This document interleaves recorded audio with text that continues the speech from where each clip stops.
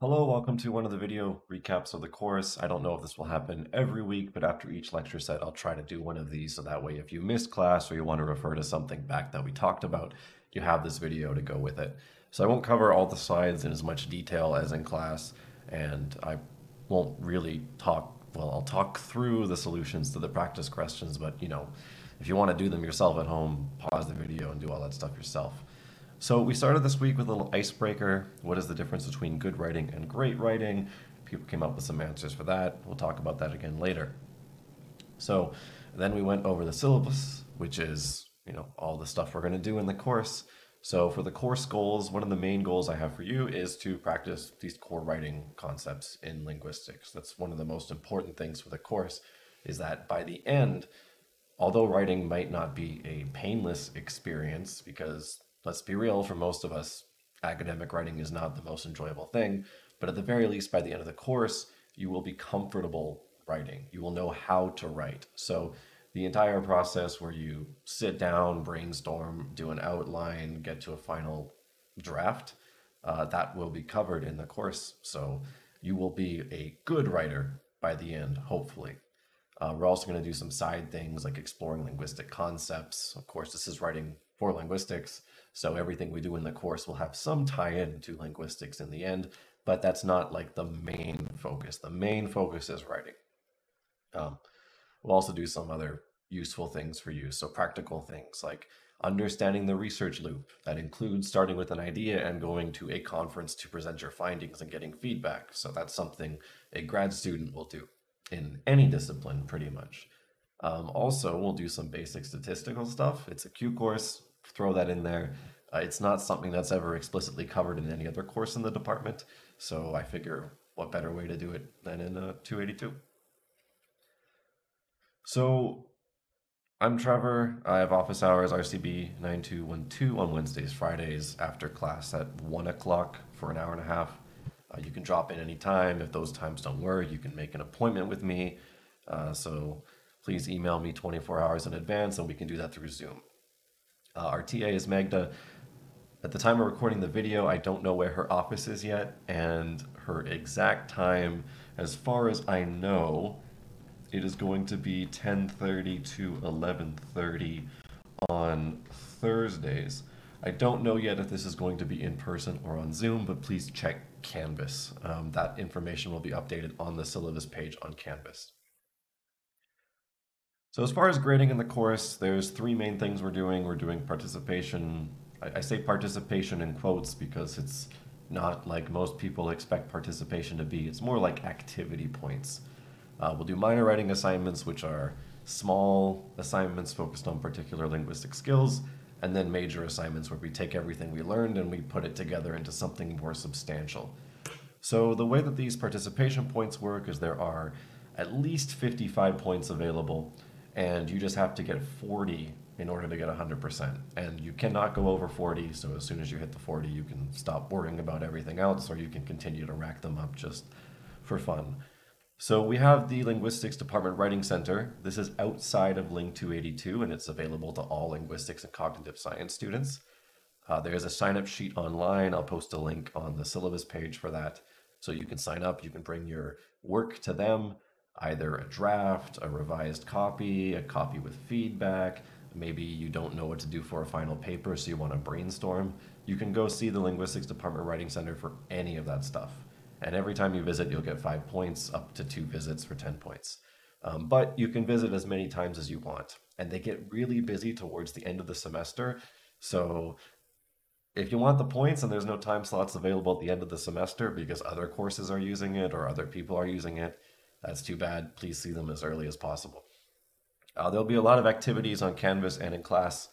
So usually 1 to 3 points per week, maybe more. And you could cap out at 30 points for those.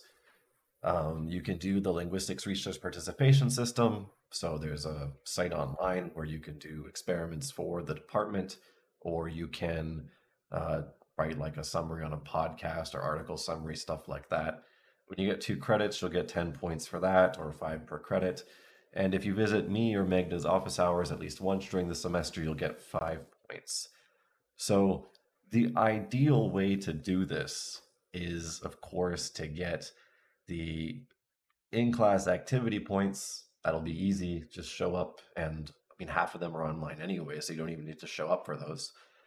And either checking out the Linguistics Department Writing Center or checking out one of our office hours. The research participation system takes a lot longer to actually earn those points in terms of the time you put in.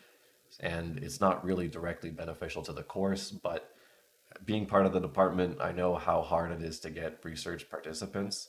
So I'm putting that in because it's just helpful in general to everybody. The minor writing assignments, there's 6 for a total of 30%, and these all focus on some skill. So the first one, you'll have to explain a linguistic concept in your own words. For number 2, you'll be writing a data analysis of a morphology problem. And I think one of the last ones you do, number 6, when we learn about statistics, you'll have to report statistics. I'll give you statistics in advance, but you'll have to put those together into a write-up. So you're not really doing a lot of the dirty work in a lot of these cases. It's more so I'm giving you stuff that's already completed or near completed or just really straightforward to complete, and then your focus is the writing aspect of it. The major assignments are bigger. So when we work on minor assignments, say 2 and 3, we'll be doing analyses of small data sets. And for the first major writing assignment, you'll get a much larger set of data. So you'll get 4 different subparts, and you'll have to take those and write them up into something coherent that explains a few things that go on in the language. After we finish talking about articles, you'll be summarizing an article and critiquing it. And for the final writing assignment is just a paper. It's a paper on a topic of your choice, and it can be just linguistics, or it can be interdisciplinary. You can do it by yourself, or you can maybe find a classmate that you're working well with throughout the semester and write it with them. So this can be anything. You could take a look at some grammatical pattern and investigate it on Twitter or a corpus or Facebook and see how it's used.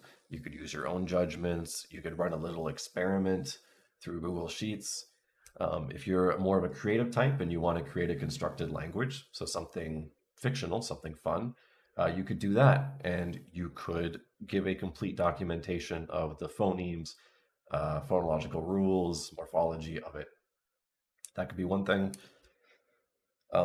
If you're into sociolinguistics or historical linguistics, forensic linguistics, computational linguistics, I mean anything, you can write a short literature review. So a bunch of information on what has been shown in the studies and what you'd like to do with it, if you have an experiment proposal or a question you want answered. And like I said, it can be interdisciplinary too. So I know that there's quite a few people in cognitive science, some computing science people, some psychology people. If there's something in those disciplines that you enjoy and you can find some way to connect it to linguistics, you can do that.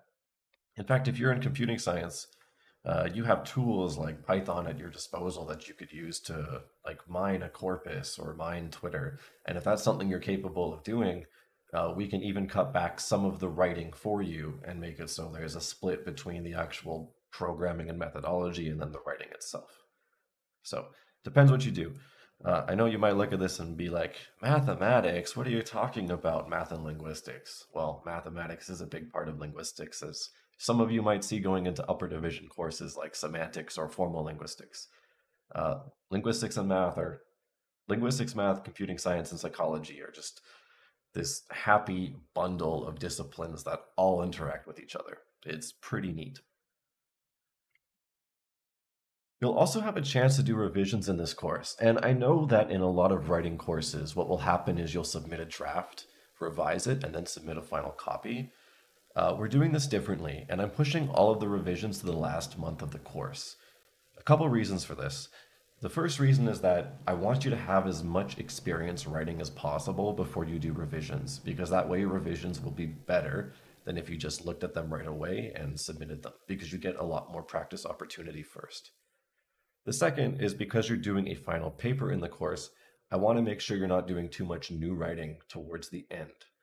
So by putting the revisions in the last 3 weeks or so, these are going to be 3 weeks where you don't have to do any new writing. You can just revise old work. In fact, you might even want to revise it as you get the feedback and just hold it off till the end of the course until you submit it. There are restrictions on which ones you can submit. So the first revision will be one of the first 3 minor writing assignments. The second one will be a major writing assignment. And then the last revision will be one of the last 3 minor writing assignments. Mainly July 28th, so that way we have feedback for you guaranteed by that point for both writing assignments. And same with the August 4th case. We want to make sure that the feedback for 4, 5, and 6 are completely done, and we don't have to think twice about that. There will be a balance, so your original submission, sorry, that is a horrible yellow. Your original submission will still have some weight in your overall score, but only about a third, and the revision will take over about 2/3 of that grade. So if you got a 7 out of 10 on your original and 10 out of 10 on your revision, that would balance out to a 9 out of 10 overall. And if you didn't submit an assignment earlier in the course, instead of revising something, you can also take the time to submit your assignment in those revision periods. So you can miss 2 minor writing assignments throughout the course or 1 major writing assignment throughout the course, and you can submit it during these revision dates. You will have your score multiplied by 85%. So if you got 10 out of 10, that would go down to an 8.5 out of 10, just because you didn't submit it earlier. We have nothing to compare it to, and to be fair for people who are submitting the revised version. There's some more information about grading and stuff on the syllabus page on Canvas, but to sum it up shortly, this course uses a mix of labor-based grading and assessment-based grading. What this means is that as long as you complete everything in the course, the lowest you can get is a C. I will not give a C minus, D, or F if you just happen to miss, or if you complete everything. If you miss 1 or 2 things, there are some steps that take you down, but the requirement is that you have a C at all for those to kick in. If you get an A and you missed a minor writing assignment, I guess that'd be an A minus. It's not going to hurt your grade, other than the fact that you've lost it. What else was there in the syllabus that's very important? Right, the grading scale. The grading scale in linguistics is usually pretty harsh. Believe it or not, my grading scale is definitely not the harshest out there. It's every 4% as a letter grade. Typically, it's every 3.33, 3.5%. So an 80 is like the minimum for a B minus normally. I don't know how the marking is going to go out in this course. Obviously, there are going to be differences between me and the TA. So we will find a way to adjust the grading scale if things are just not what they should be. I'm aware of what things are. I'm usually pretty generous with the grades I give out. So if you're looking and saying, wow, that's scary, 82% is like a B minus or something, or a B, don't freak out too much. The course average will probably be a B or B plus in the end, regardless of what the overall score is. So people will be scaled, or the grading scale will be adjusted to accommodate for that. The worst thing that can happen is you get grades that you don't deserve, and that's what we're trying to avoid at all costs. You should be getting a grade that you deserved based on the understanding of your writing from me and the TA Magda. So what is writing? That's the first topic. It's the intro week. We're not going to do anything hard. We're just going to talk generally about writing. So writing has quite a few advantages over other modes of, communication. And I'm thinking about this academically. I'm not thinking about this in terms of storytelling, fiction, like public speaking, not that kind of thing. This is about the academic setting. With writing, we have the opportunity to review what we've written. While presenting, we might have a speech memorized, but it's not too often that we actually stay on that speech. Normally we ad-lib. We create things as we go on. We say other things. We clarify things in the moment. And this contrast can lead to a few different things. One of them is ambiguity. If you're writing, you can look over your work and you can make sure that it's very clear what you're saying. When you say it is blah, blah, blah, you can make sure that the readers know what it is. When you're speaking and you go off script, this is different because you're saying things from your mind, you're trying to put them into words, and sometimes the words that come out of your mouth are not as clear as the ideas in your head. So that's one advantage to writing. The other is the argumentation. Usually if we give a presentation, we're limited in time to 20 minutes, 30 minutes, or 50 minutes. That's typically where we are. And if you have to give a presentation that is short, it is very difficult to get to all of the points that you're trying to make, which means that your audience is going to have some questions.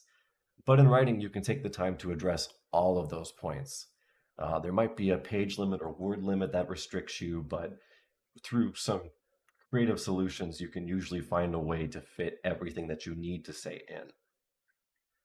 Now, from the viewer's side, and a lot of you might have not been to academic conferences yet, but you've sat through lectures before, so you can relate to this. When you have to listen to someone, especially live, there is no time to go back and clarify things you've missed. You have to actually understand the presentation as they're going through the presentation, which is monumentally difficult in a lot of cases because they're talking about things that you don't fully understand. And what that leads to is this limitation in your judgments. You can't really critique an idea if you don't understand it. And in a presentation setting, you're probably not going to understand it well enough to actually make good critiques. You'll see people in audiences at academic conferences critique things all the time, and they're hit or miss. Papers, on the other hand, you can take as much time as you need to read these things. You can go back, you can highlight things, you can ask other people what they're trying to say. And that is a huge benefit because you can actually spend time understanding what's happening. And because of that, you can make some really good judgments, critiques, and analyses based on your understanding. These are questions that you can bring to the person who wrote the paper and say, okay, you put in detail these facts, but I have research to suggest otherwise, so what is happening here? That can actually be done because you've had enough time to read things. And in fact, researchers are usually a lot more open to dialogue and discussion when the reader has actually gone through all the ideas and understood them carefully. So in general, when we talk about writing, we see there are some advantages there. And unfortunately, we have this common phrase here that is mostly true, and that's writing is an art, not a science. And for a lot of us, this is problematic because we want to be good writers or even great writers, but there's no clear step-by-step way to get there because it's just this creative medium. But there is a slight difference here, and that is that good writing isn't much of an art as it is a science. Good writing is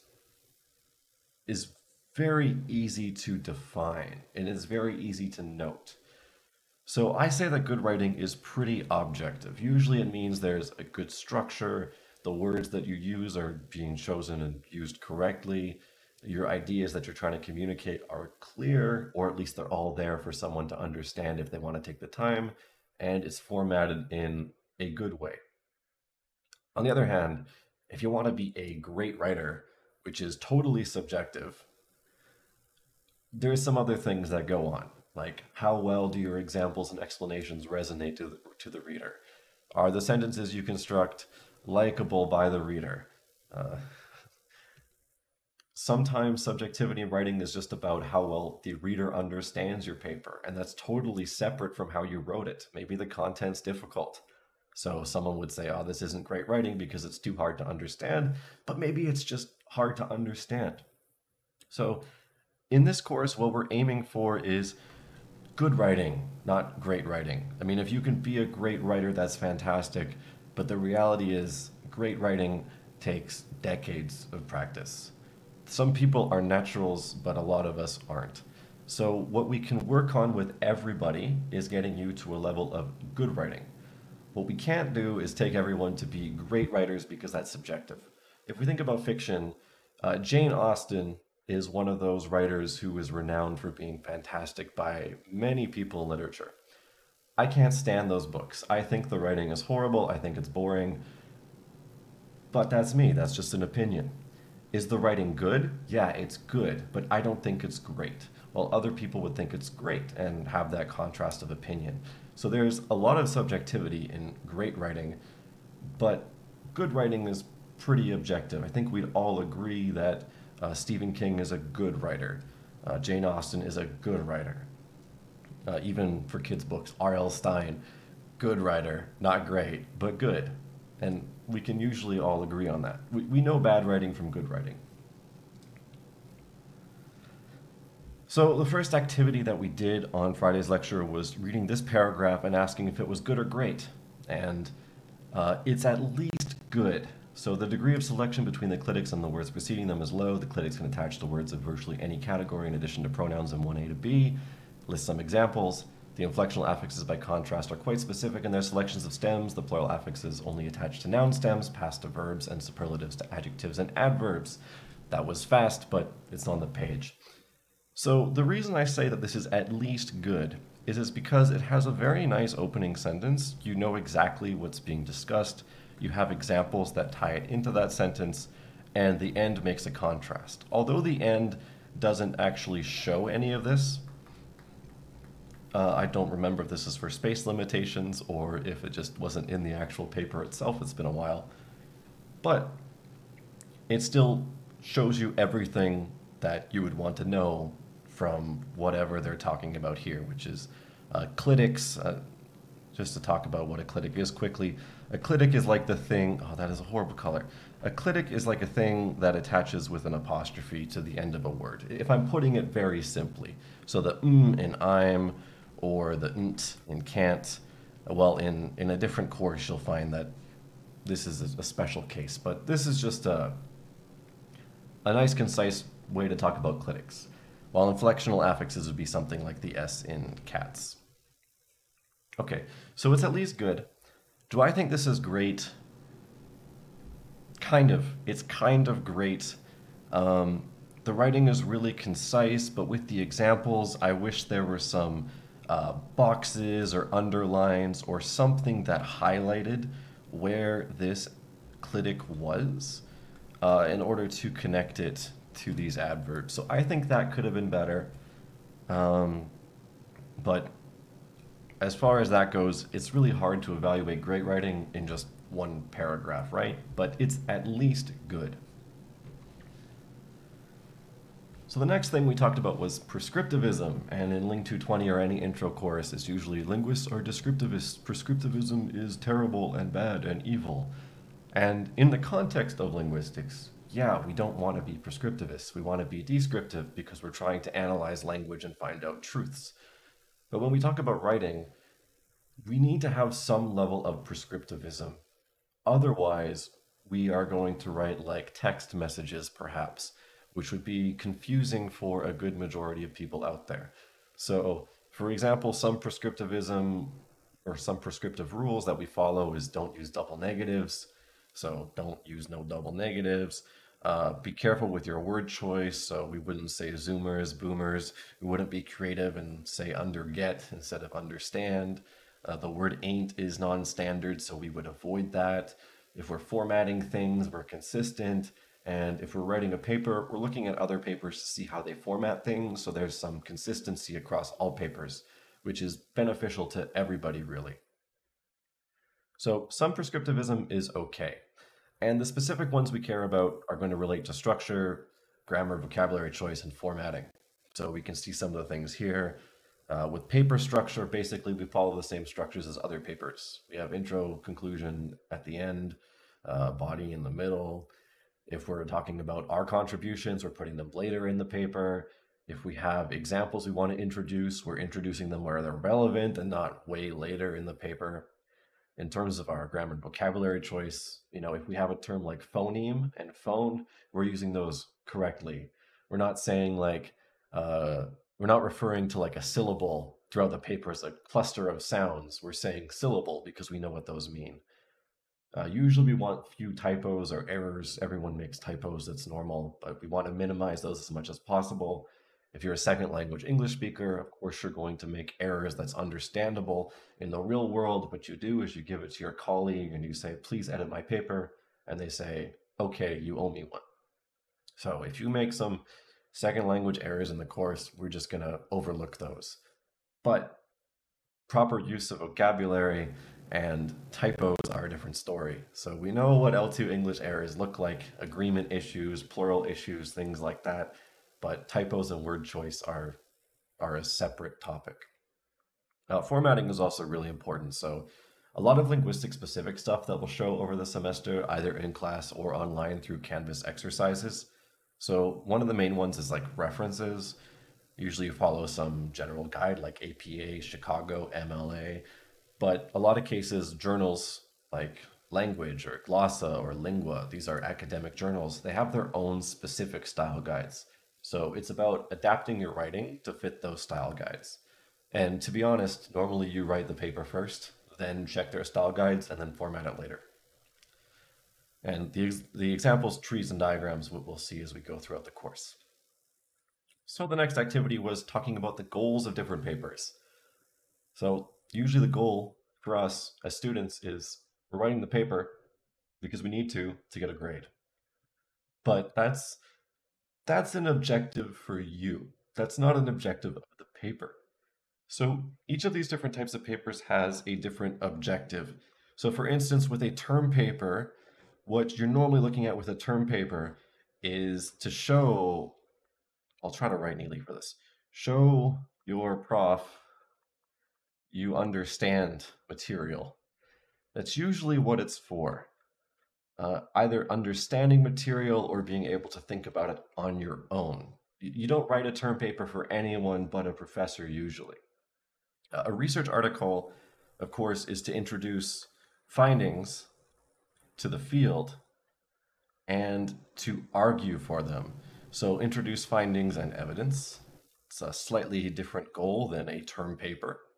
A reflection paper, if you haven't done it, usually you see these in education more than anywhere else, but you talk about something and you relate it to your own personal experience.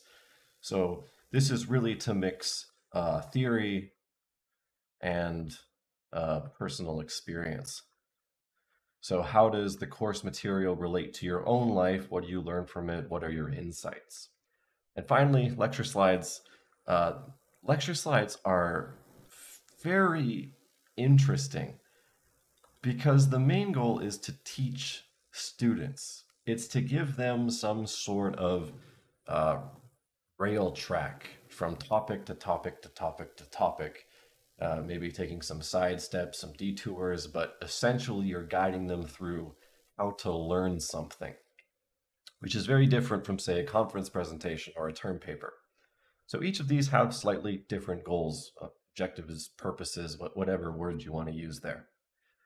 But they do share one thing in common. No matter what type of writing you're doing, you're trying to communicate information to people who don't know that information. So if we take a look at these with a term paper, you're trying to communicate information about yourself that the professor doesn't know. He or she, I'll just use gender neutral, they don't know how much you actually understand, how much you're able to research and come up with your own findings and synthesize. You're trying to communicate that information indirectly through your writing. With a research article, you're introducing something new to the field with arguments. You're trying to introduce that new information to everyone else in the field.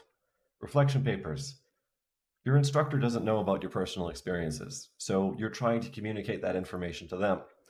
Lecture slides is probably the best example of this because you're trying to teach people new things. So you're communicating new information to them.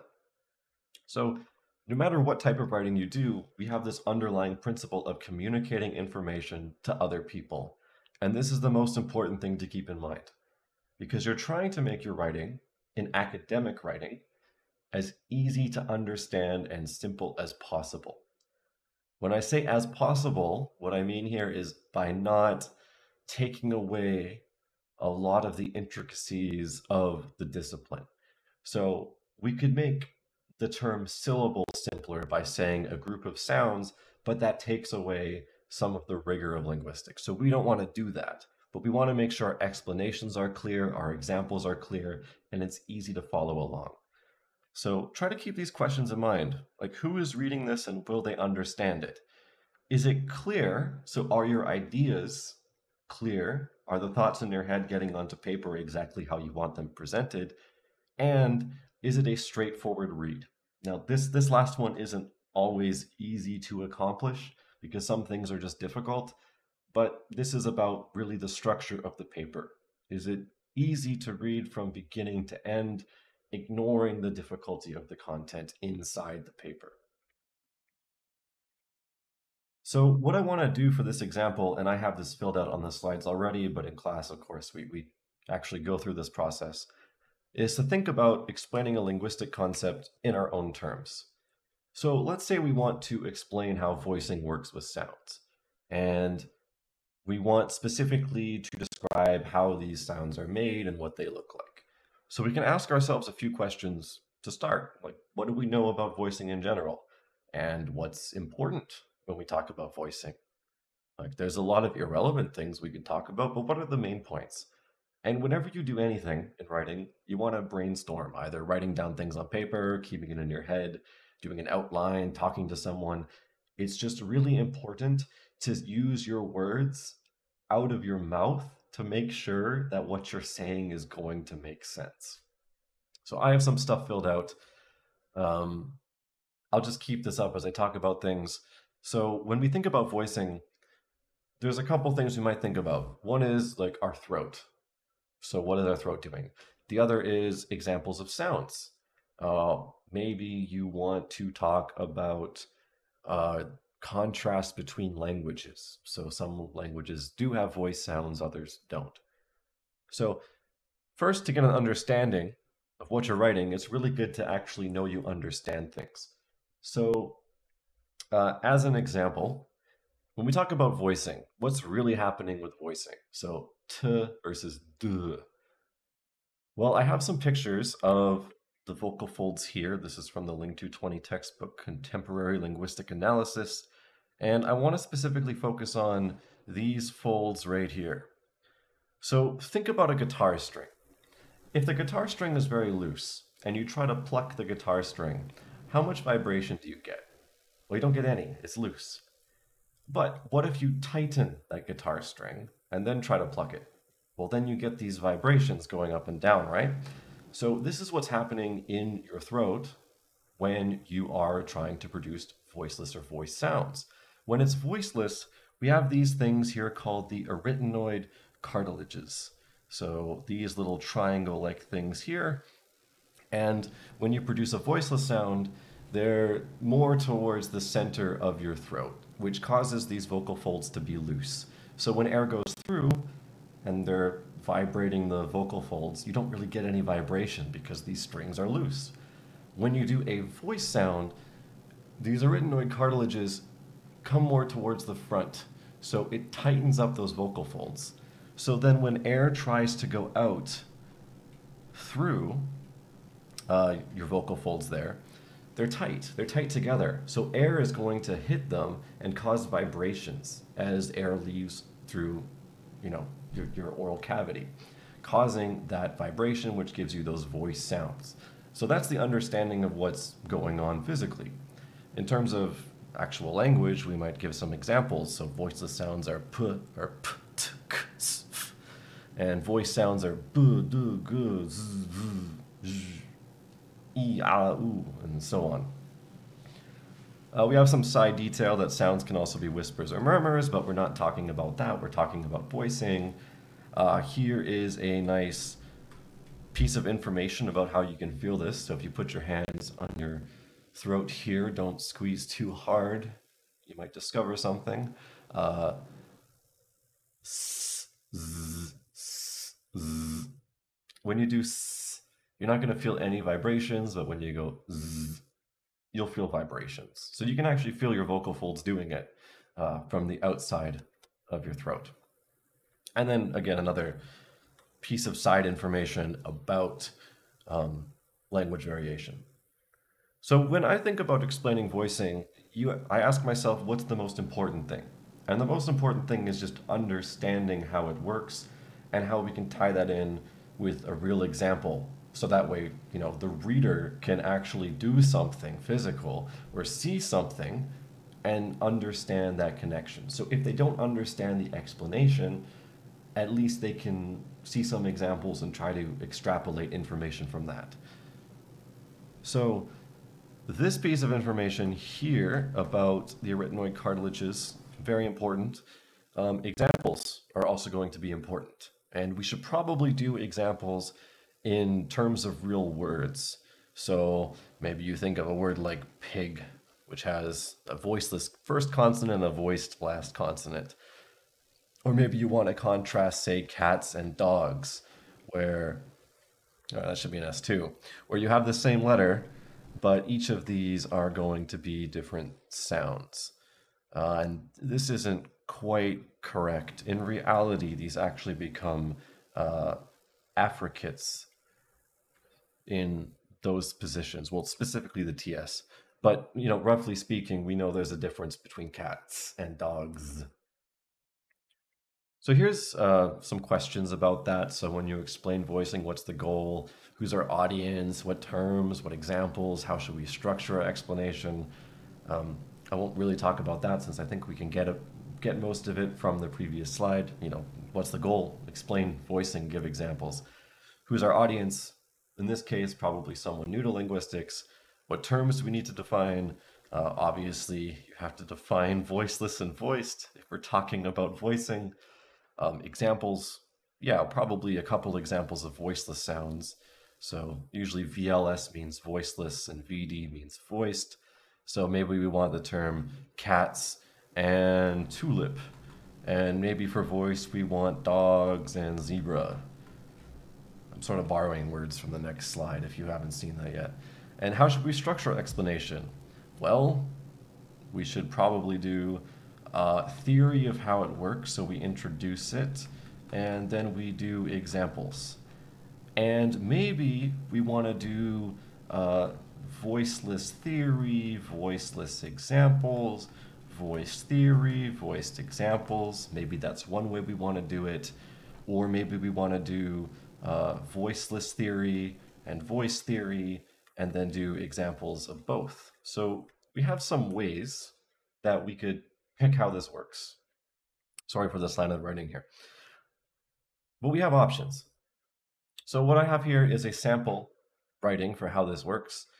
It's scary. I got the words exactly right when I haven't looked at this in a few days. Okay, so here's the sample. Most sounds produced by humans are either voiceless or voiced. With voiceless sounds, your vocal folds do not vibrate as air flows from the lungs to the larynx. Some examples of voiceless sounds are the final S in cats or the initial T in tulip. Okay, so what do we do here? We did voiceless theory, and then we finished off with voiceless examples. Okay, now we go on to voice sounds, however, will produce vibrations in the vocal folds as air flows out of the lungs. This occurs when the arytenoid cartilages at the front of your larynx come close together, tightening the vocal folds and causing vibrations as air tries to escape through the glottis. Okay, this is a long sentence, but this is very straightforward. It explains exactly what is going on. And what I like about this, of course, is the actual terms. So vocal folds, glottis, arytenoid cartilages, and including a picture here in the middle of this would actually be very helpful. And then some examples of voice sounds are the initial D in drill, and the final S in dogs, which is pronounced like the Z in zebra rather than the final S in cats. Okay, so something else that's nice here is we use the same S as we did before, the final S in cats, the final S in dogs, but we make a contrast. And this contrast will help the reader understand just by hearing the words or feeling their throat. Notice we don't have anything about feeling your throat, but that could be added in. Now, how good is this paragraph? It's good. Is it great? Depends on who reads it. As far as an intro explanation, a quick summary, it's pretty good. It could be a little bit more detailed. It could have pictures.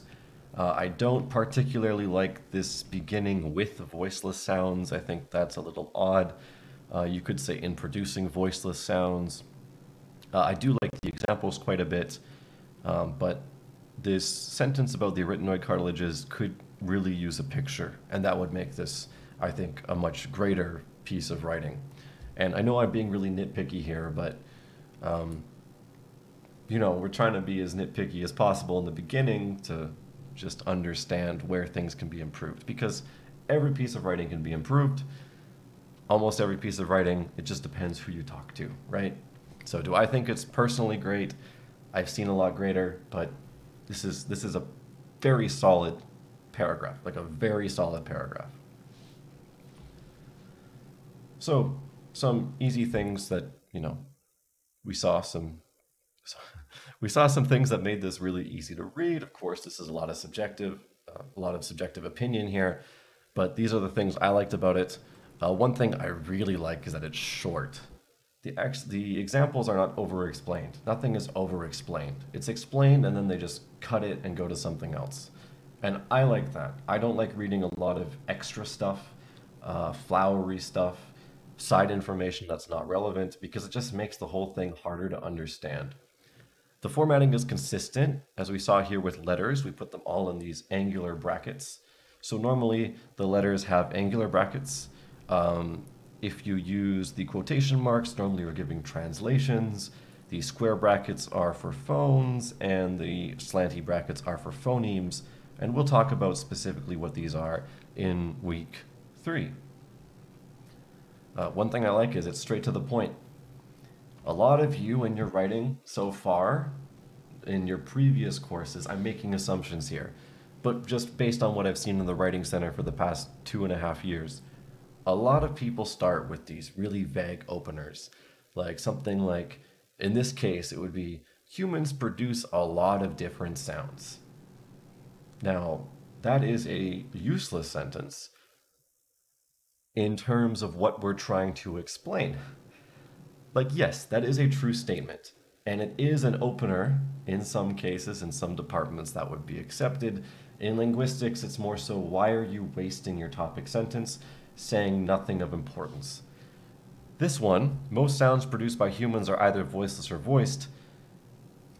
It's short as well, but it's more direct and explicit about what we're talking about. So it is obvious from the very first sentence that we are going to talk about voiceless versus voiced sounds. If you just say, humans produce a lot of different sounds, we have no idea what we're talking about specifically here. If it were a general topic, sure, maybe that's appropriate. But this is not general. This is not about general sounds. This is specifically about voicelessness and voicing. So that's why I like this intro a lot. And finally, the definitions aren't copy-pasted. Now, this is something that everyone struggles with because copying definitions is plagiarism. And sometimes you think, well, how do I explain something like this in my own words? Especially when you don't really know that much about it. And that is a very hard task. But again, the idea is you take notes on something, you try to explain it in words to yourself, and once you come up with the words to explain it with yourself, you can write those down.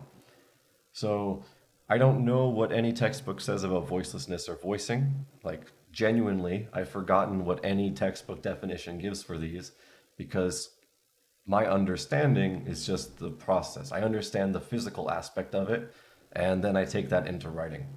So that happens because I've been in linguistics for 11 years, and I've been doing phonetics for, teaching phonetics or learning about phonetics and phonology for like 10 years of that. So that's why I can do that pretty quickly. For you, with new concepts, it's going to take a lot longer. So just don't copy paste, but you can definitely use other explanations, definitions, examples as inspiration, as a guide for how you can explain things. So that was it for the first week of material. Again, pretty just quick introductory stuff. And your first minor writing assignment is due next Thursday. So that is, let's see, May 11th is the first, so May 19th. And it's due 11:59 p.m. And your first task is going to be to explain a linguistic concept in your own words, and I've given you resources for any of the possible topics that you want. So we're doing this because to write anything in linguistics, you have to define a term or two. You have to be able to explain something, whether it's a finding, whether it's a definition, whether it's a process. We have to be able to explain it in writing. So that is the goal this week. So you'll be able to select one of these topics from the list of 8 So just write about the one that you find easiest. Don't challenge yourself too much. This isn't a challenge of understanding your linguistic ability for the first writing assignment. It is an understanding of your writing. So pick the thing you're strongest with. And on the actual paper, there's a little resource button here that I've removed on this slide because it clutters things up. So you can pick the one that you like, and your explanation should include the concept itself. Why it's important can be a very small part of it. Your own definition of these terms. So again, you can use definitions in textbooks for inspiration, but please don't copy paste them. Examples, whether that's a picture or whether that's a word, like in the example we saw in voicing, we saw words like cats and dogs and zebra and drill. Those are examples. And then, of course, explaining those examples. In some cases, it's harder than others, but let's say you're talking about free and bound morphemes, and you talk about the word runs. You can say run has the bound morpheme run and the free, sorry, run has the free morpheme. Let me restart that one more time. Runs has the free morpheme run and the bound morpheme z. Run is free because it can stand alone as a word, while the third person agreement is bound because it cannot stand on its own. So that's a way to explain it. And I think I just made that first one a lot easier to write about than the other. But anyway, that's not really the point here. That's it for the first week. And as always, if you have questions, you can go on Discord, ask me there, email Canvas discussion board, see me in office hours, see Magda.